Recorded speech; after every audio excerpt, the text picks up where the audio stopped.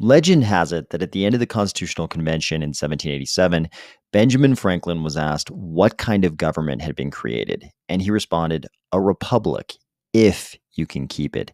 This would not be a direct democracy where the tyranny of the majority might be imposed on the rest of the electorate.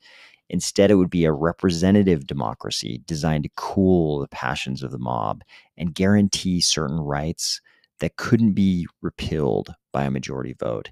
It looks like Cardano's been taking notes and is also trying to guarantee an equal playing field for all of us. Ready? Let's go.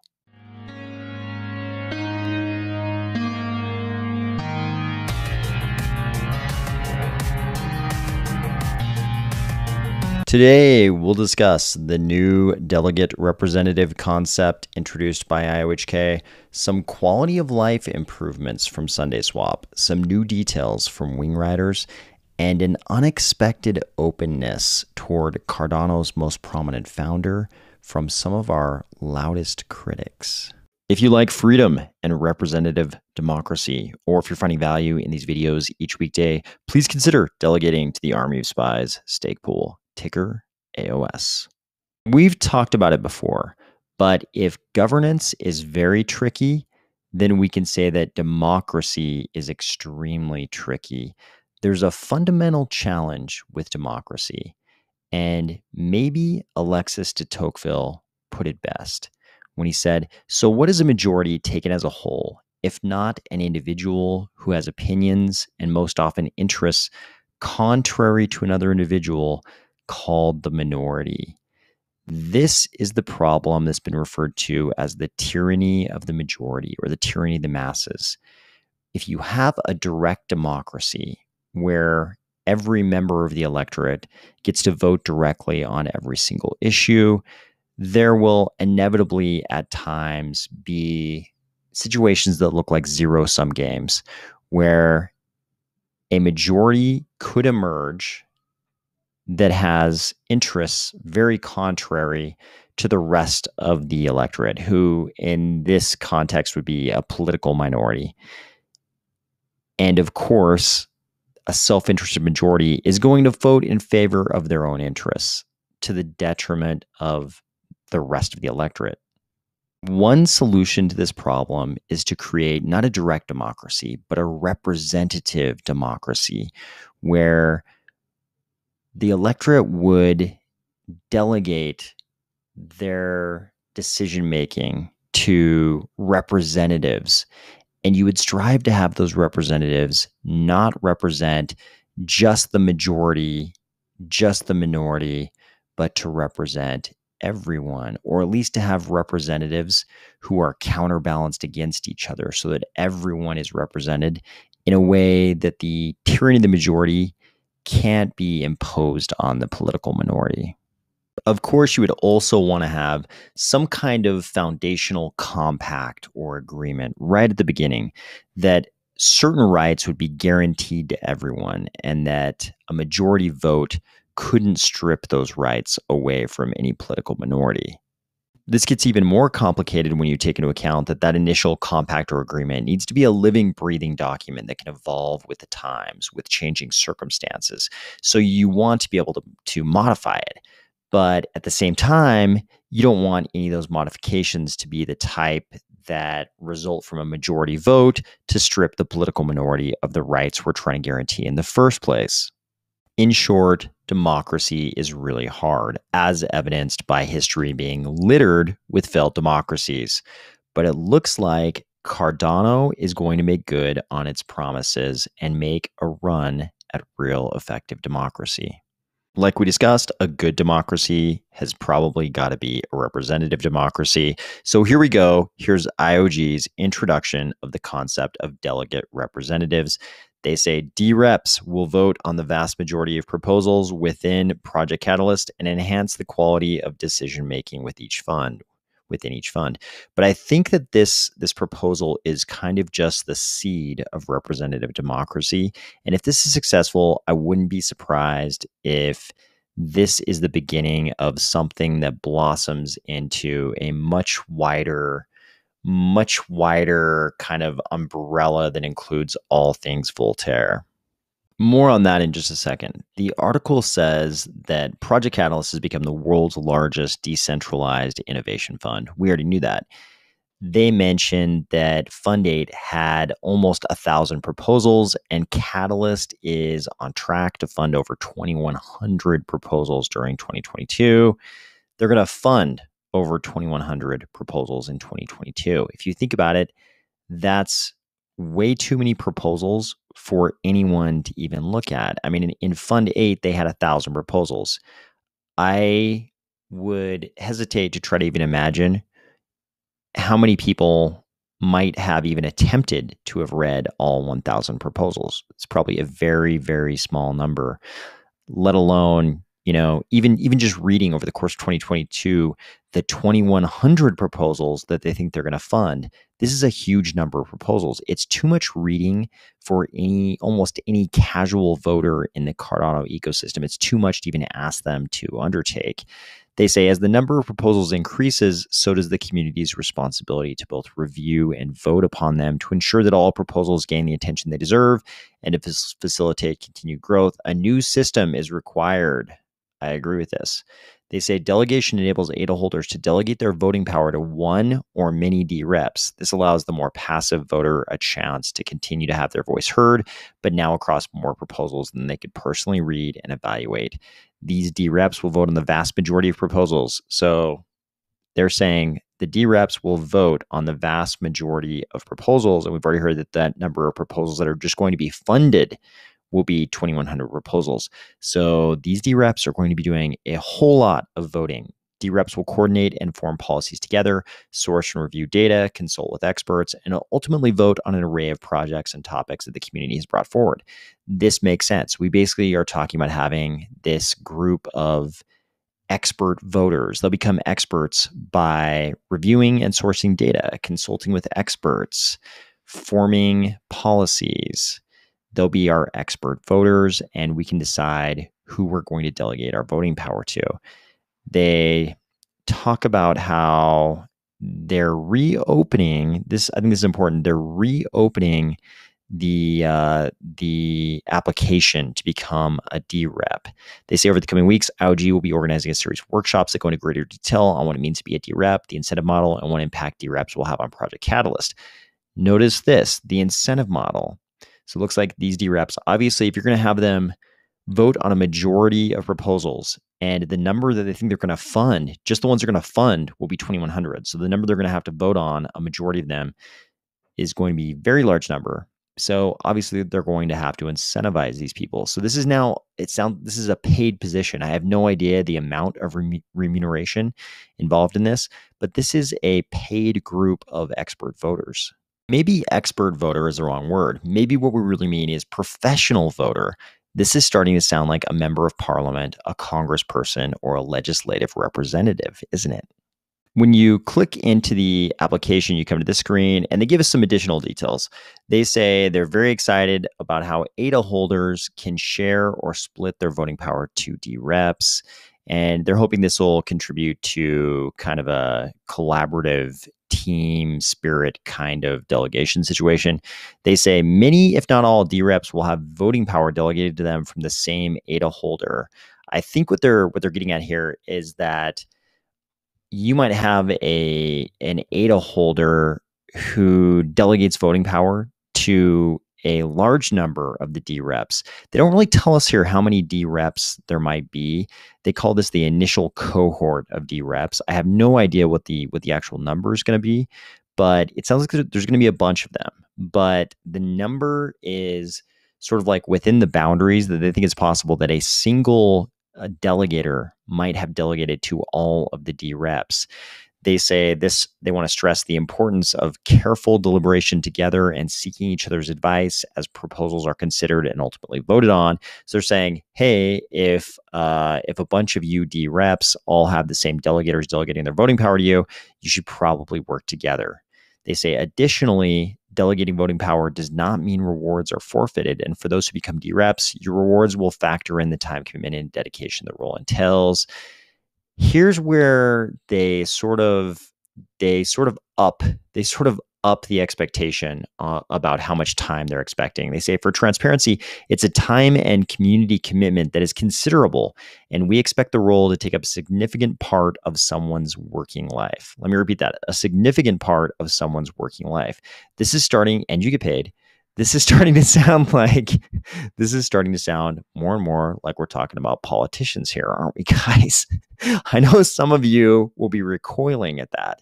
You'll be recoiling at the idea that we might have politicians in the Cardano ecosystem, but I think what they're trying to, I think that's why they're pushing the collaborative team spirit thing up here to sort of dispel the notion that we're talking about politicians. But they are going to be spending a significant part of their working life, and it sounds like there's some remuneration involved, even though we don't know what that remuneration is. But if you're devoting a significant part of your working life, I guess it also has to be significant. They say the incentive model will reflect the importance and time commitment for this responsibility. More on this to come. They say delegating voting power is always optional and can be recalled after each funding round as long as it's before the snapshot deadline. ADA holders can split their voting power between themselves and their chosen D-rep to maintain freedom to vote directly. So we can have both representative democracy here and also direct democracy if you want it. They say absolute liquid democracy is a powerfully flexible structure. I agree. And I think people will figure out, I think under this kind of double model, I think we'll figure out pretty quick if people actually want to delegate their vote to D-reps because they realize they can't possibly read all these proposals, or if people want to maintain the ability to vote for themselves, even though I think we know that people don't vote as often as we would like them to. I know some of you are already like deleting your browser history and practicing your campaign speeches. I'm not sure if any of that's going to be necessary. Here's what's on the application.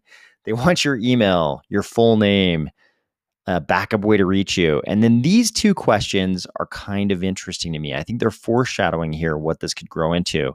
They say, they kind of explain what the D-reps are going to be doing. They say D-reps will coordinate and form policies together, source and review data, consult with experts, and here's where it gets interesting, and ultimately vote on an array of projects and topics from Project Catalyst proposals to Voltaire Council elections.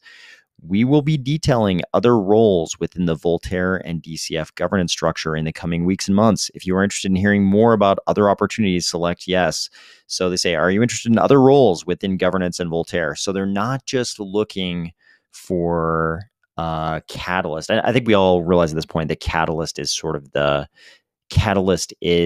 the beginning of Voltaire. Catalyst is a part of Voltaire, but they're already talking about a wider impact on Voltaire. There's mention of these Voltaire Council elections, and they start to ask you, are you interested in other roles within governance and Voltaire? So they're looking for governance beyond just these D-reps who would be reviewing proposals in Catalyst. There's some other requirements. They want you to vote in the next Fund 8 if you haven't already voted in Catalyst. And then there's this little sort of letter about your motivations to become a D-rep. I'm sure people will be writing very inspirational stuff about how Cardano changed their life, or they want to use Cardano to change other people's lives. I'll bet there'll be some great letters written because there are actually people with good intentions in our ecosystem. Not all of us are here to just flip PFPs and do DeFi degen stuff, which I think is a good thing. I'm really curious to see the way this turns out. I hope this is not the birth of a Cardano politician class. Hopefully it's just the beginnings, the planting of the seeds of the greater Voltaire governance that needs to happen in our ecosystem. Back to more normal news, Sunday Swap says, over the past few weeks, we've been steadily working in the background on some quality of life improvements. Starting today, yield farm rewards should be instant. The same transaction unlocking your tokens will pay you any Sunday rewards that have matured. Note that you may need to clear your cache to get the new behavior. If you have an old cached version of the site, you'll still receive your rewards like normal, but they may be delayed. More updates to come. I know you all probably know that I don't do any liquidity provision myself because I hate impermanent loss, but I know a lot of you do, and I see a lot of you commenting in the Sunday Swap Discord nonstop, pretty much for the last since the inception of Sunday Swap and yield farming there about the delay in getting your yield farming rewards. Looks like that is not a thing anymore as long as you clear your cache. I really appreciate Sunday Swap for being the pioneers who brought us the first AMM decks on Cardano, and they had about as rocky a road as you could possibly have. So very much appreciate their team and their willingness to be the very first ones. We already had an order book decks, obviously Muse Swap, but Sunday Swap was the first AMM decks. If that's not enough yield farming news for you, Wing Riders is also letting us know exactly how their yield farming is going to work. Okay, maybe not exactly, but a lot of details. I don't know if it's exactly every single detail, but it's a lot of details about how the yield farming is going to work. I really appreciate they have the fancy scythe here because they're harvesting all those coins. I think we've only seen the space guy. I guess he's not a space guy because his mouth is, he couldn't actually be in space because it's not totally enclosed. He's just some kind of like futuristic fighter pilot, I guess. But I appreciate that we're not just seeing him standing there in his normal futuristic fighter pilot outfit. He's also doing a little agriculture, a little like medieval agriculture here. I appreciate that he's expanding his horizons. And we get a lot of details on the Wing Riders farming, yield farming. I guess it's going to happen from day one of the launch of Wing Riders, which is a little bit of a change. We've definitely had Dex's launch and not seen the yield farming for some time, but Wing Riders seems to be pretty on the ball. I'm interested to see how they do right out of the gate. Finally, my gut instinct is to say that this is unexpected, but it's kind of not. Here is Bankless, the podcast that have been extremely critical of the Cardano ecosystem and said some very mean things. Bankless posted this today. Imagine an episode with IOHK Charles on Bankless. Could it happen? And then the little emoticon with the monocle. This, when I saw this, I was like, whoa. But I thought about it for a couple seconds and I realized this shouldn't really be unexpected. I think the entire Ethereum ecosystem is watching what's happening in Ethereum, realizing the merge is almost upon us. The one of the many rhyming phases of evolution of Ethereum. What we've got: the merge, the purge. I can't even remember the splurge. I can't even remember all the actual names, rhyming names of the different eras they're going to undergo. But I believe it's the merge that is upon us when they will finally go to proof of stake. And the Ethereum ecosystem is realizing that that's not the answer to all the problems they were expecting. In fact, it's not even an answer to the fee problem. Things really aren't going to change that much. It's just that it won't be miners making all the validation money anymore. It'll be the proof of stake pool operators. So it shouldn't really be surprising, I think, that these very loud critics of Cardano are suddenly being more open to Cardano, suddenly being more friendly. It's a really easy play, right? If you've been a relentless critic of Cardano and then you realize that your criticism may have been groundless, there may have been no actual basis for your criticism. I mean, it's a lot easier to make an about face, to make the 180 and be like, oh, actually, let's have the founder of Cardano on our podcast and we'll make friends. And that's the best way to exit this groundless position that previously has been very loudly touted by us. It's much easier. And of course, Charles, not afraid of talking to anybody, said, sure. You can tell it wasn't the normal enthusiastic Charles. I would love to come and talk to you. He's more like, sure. Because I think he also knows this is going to happen time and time again. All of these very harsh critics, maximalists of whatever other blockchains, whether it's Bitcoin or Ethereum. Okay, maybe the Bitcoin people will never make an about face, but the other Gen 3 blockchains, the other smart contract blockchains, I think the maximalists of a lot of those chains are going to be making about faces like this. Suddenly, they're going to be very open and welcoming to Cardano when they realize their previous very loud criticisms just don't hold up any longer. I hope everybody is having a great week, and I'll talk to you tomorrow.